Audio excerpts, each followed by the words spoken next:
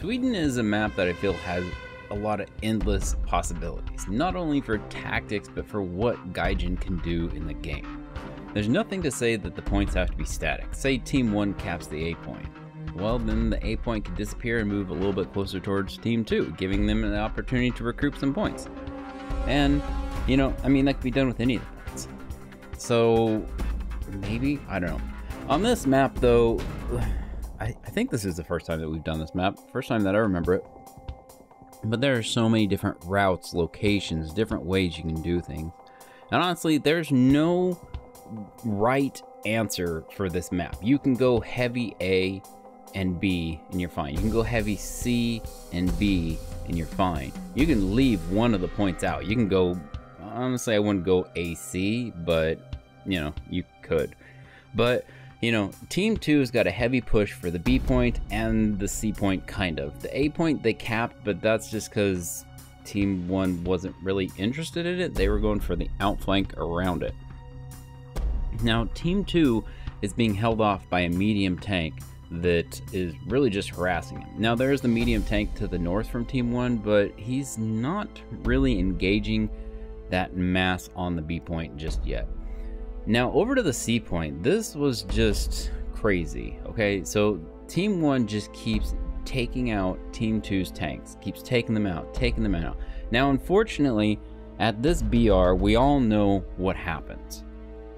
People die once and they leave. They die twice and they leave. There's little incentive in the game, especially at the higher BRs, for people to stay. It's like they die and they're just like, oh, I'm done, I'm out, I'm gonna go play another match or whatever, which doesn't help you any. You're not learning. You know, you play once and die and then leave and go to another match, you're not learning.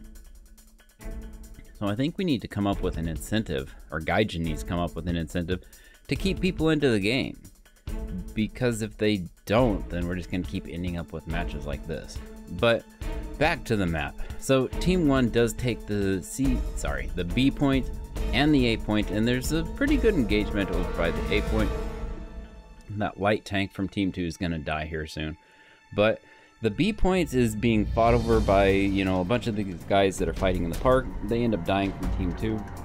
Team 2 is still trying to push over to that C point, but Team 1 has got all those angles covered. They swarm them and take them out. At this stage right here, I would say the map is over and we should just end it. But we're just gonna let it play out and just see what kind of resolve that the rest of these tanks have.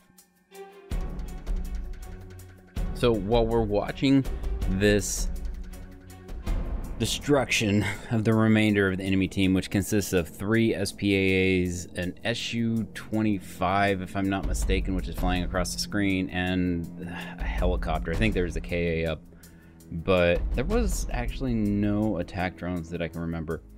But what is your route that you go to on this map? Like, what are your tactics? I know when I play with Codip, we go to the C point. We go to that outflank, we try to get them as they're coming down the roads and do a bunch of shenanigans over there.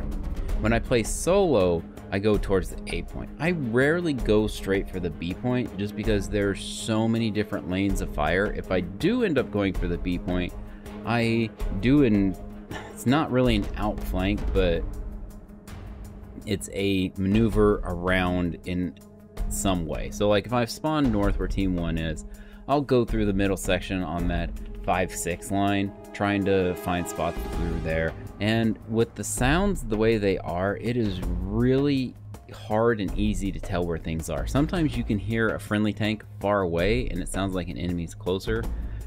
So it's really a challenging map and it's a lot of fun to play. Now if you're a speedy tank, it can be a lot of fun unless you're a speedy tank that doesn't have a lot of pen. The Radkampf Wagon 90 is a great one to do on this one.